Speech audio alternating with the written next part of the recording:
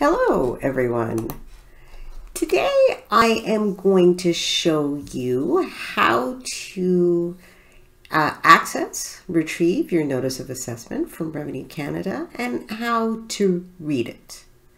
So the first step is essentially to log in to My Account with CRA. If you are not registered, I strongly encourage you to register as soon as possible, because this gives you access to all of your information online in an easy to access manner. And some of this information is very important. Okay, so this is your home page once you register and you log in. And the home page gives you a summary of basically your status. So you can see your tax returns. So there are the accounts and payments section, which are amounts that you have paid. And this income tax balance is what is in your account at this time. So if this said debit, you would owe money to CRA. In this case, it's a credit, so they actually owe $6.18 to this person. So, and you can access your statement of account and see all of your payments and amounts due. Benefits and credits. So if you had applied, for example, the child care credit, this would appear here. You can also apply for child benefits directly through this portal. And then here, it gives you a sense of your contribution room and your RRSP deduction limits. And on the right-hand side, you have your the progress tracker of tax returns that you have filed recently. It has the tax information slips, and this is really interesting. This is where you can find the tax slips that have been submitted by your employers, by investors, and anything else that is submitted electronically. And if you go here, say you've lost a tax slip, or you want to see what actually has been submitted, you can go here and see that by year. You have uncashed checks, and this is always interesting to see perhaps if you have received some money relating to previous years and that perhaps you never received it or cashed it. And then tax schemes. Beware of tax schemes. So this gives you some information on that. So today we are just going to look at the Notice of Assessment, and to get to the Notice of Assessment, you would click on Tax Returns. First of all, you'll notice here that the tax return was recently filed. You can actually recover the express Notice of Assessment, or you can wait for the proper Notice of Assessment, which will be available on May 9th. But in my case, I actually want to retrieve a Notice of Assessment from previous year, and we will take a look at that and what it means. So let's click on Tax Returns. So here you can see the Notice of Assessment for the past few years. If I click on this, there are 13 years available and a few years of assessments. So I am going to go to 2022, pull up the Notice of Assessment. So I will click on that, and you'll notice there's also a PDF version available. So if I click on the PDF, it'll download the PDF, and I can now save that in my accounting folder. And I encourage you to do that. It is always good to have a PDF on file for when you need it, and there's a variety of reasons that you might need it. So here it just gives you the personal information. Here is an access code, and this access code is really important if you are e-filing your own return, because this will be required information to e-file the return. So as we go down, you can see they have assessed the 22 income tax and benefit return, and they have calculated the balance. So for 2022, the amount payable is here, and the due date after which they start charging additional interest.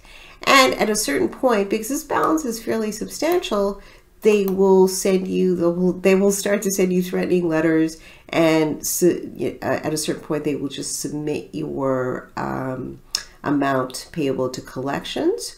Or if it's really a lot, they might even have some authority to go in and take it directly from your bank account. So make sure, even if you cannot pay the amount, that you call them and work out an arrangement. That's really, really important. And the phone number is available by just clicking on phone number CRA into your internet search. Okay, so again, a little account summary, just saying the same thing.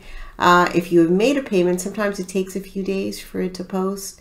Regardless, it won't show up here because this is a static notice of assessment. So now it tells you what it has calculated, and this is important. We may review your return later to verify income you reported or deductions or credits you claimed.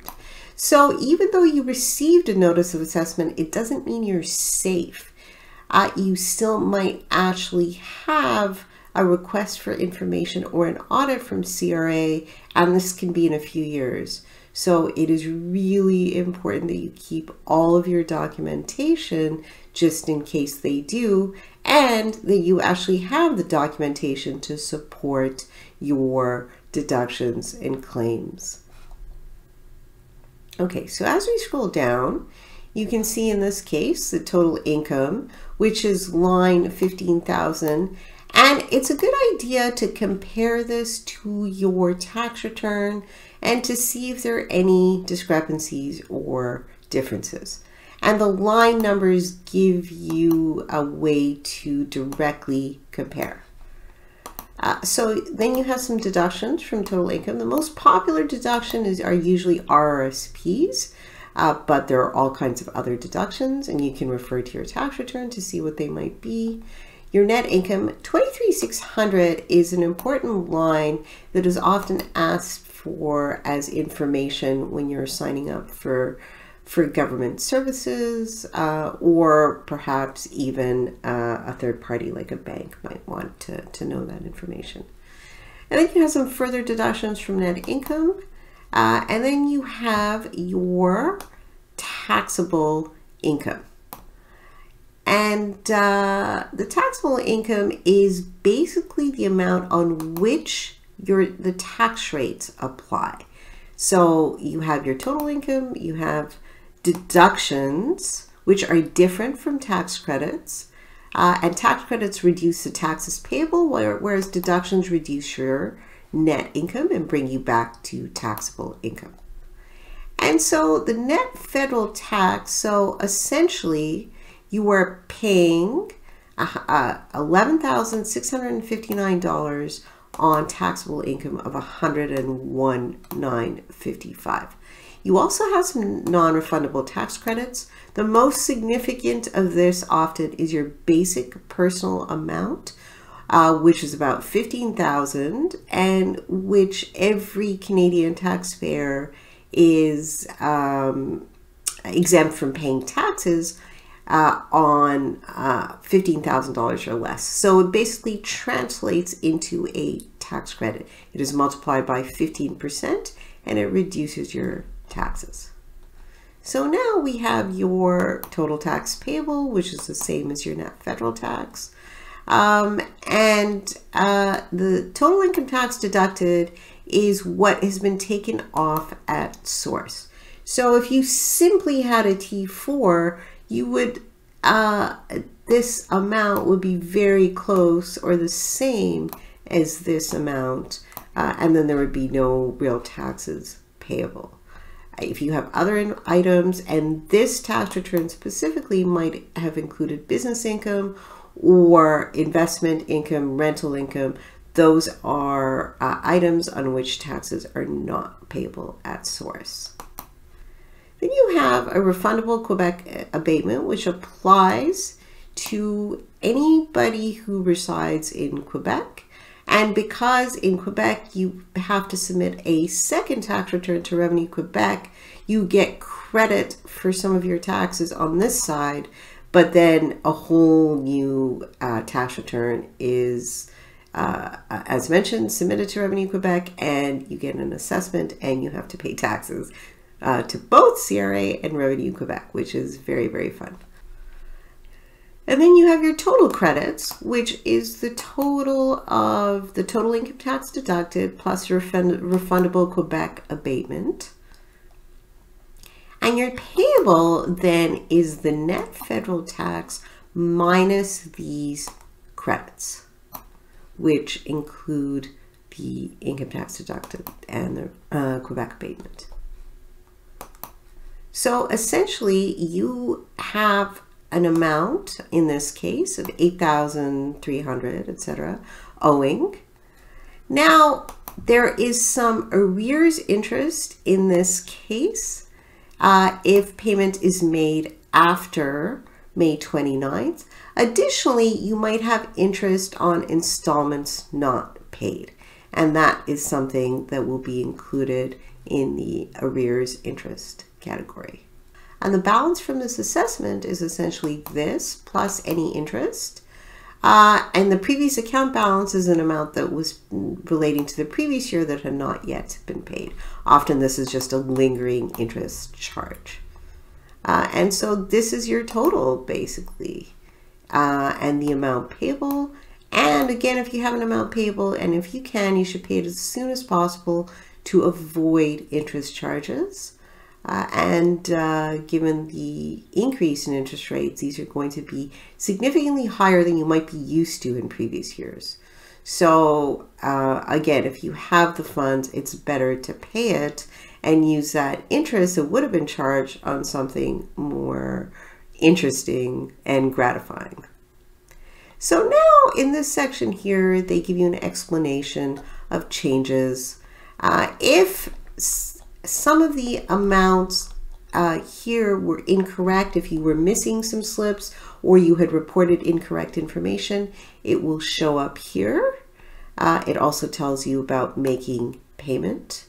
And you can also call CRA to find out your balance owing. It's an automated service, and it will tell you how much you owe as long as you provide this information, your social insurance number, your date of birth. And here again, the amount reported line 15,000 of your tax return, and this is line 15,000.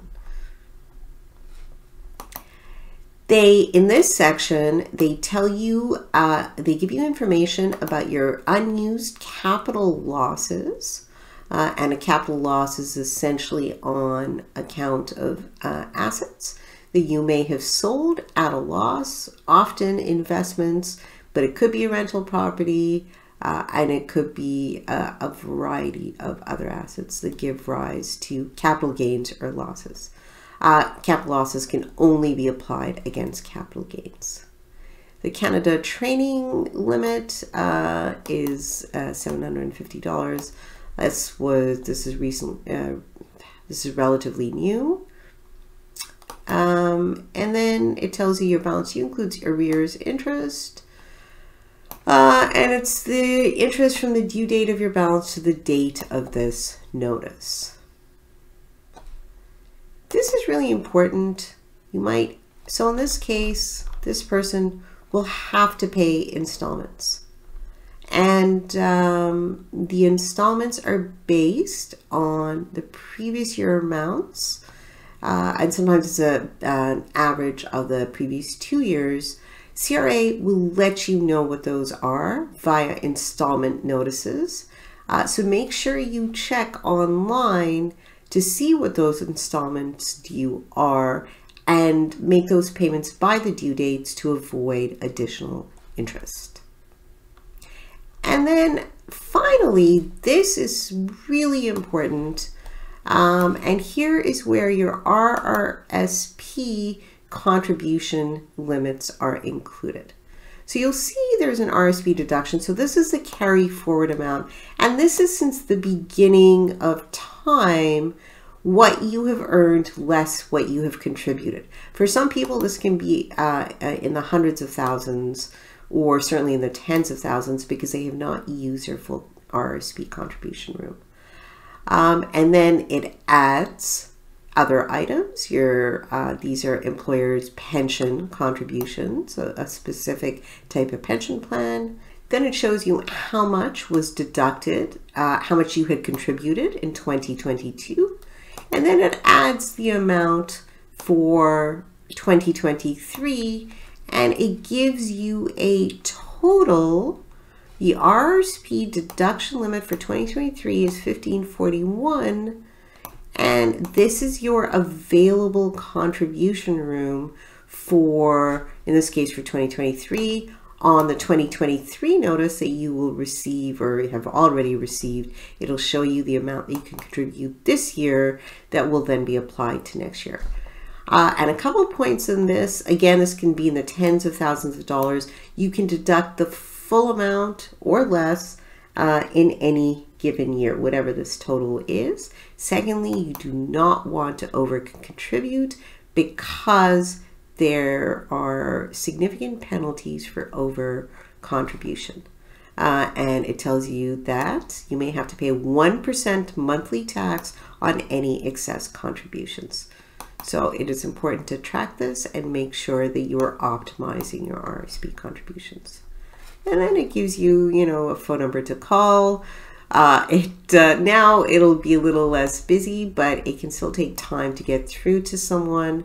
But if you do have questions, it is, worth at least trying to figure out what they know. Sometimes if your questions are a little more complex, it is worth speaking to an accountant, because CRA, especially the first level of CRA people, aren't necessarily aware of more complex situations. If you change your address, this is really important. Make sure you reflect this with CRA as soon as it happens. And then it gives you some information on registering disputes, if you want to change your return, etc., etc. So that is an overview of how to read your assessment from CRA. I hope this was helpful. If you have any questions, don't hesitate to leave a comment, and please subscribe. And I hope you have a wonderful day.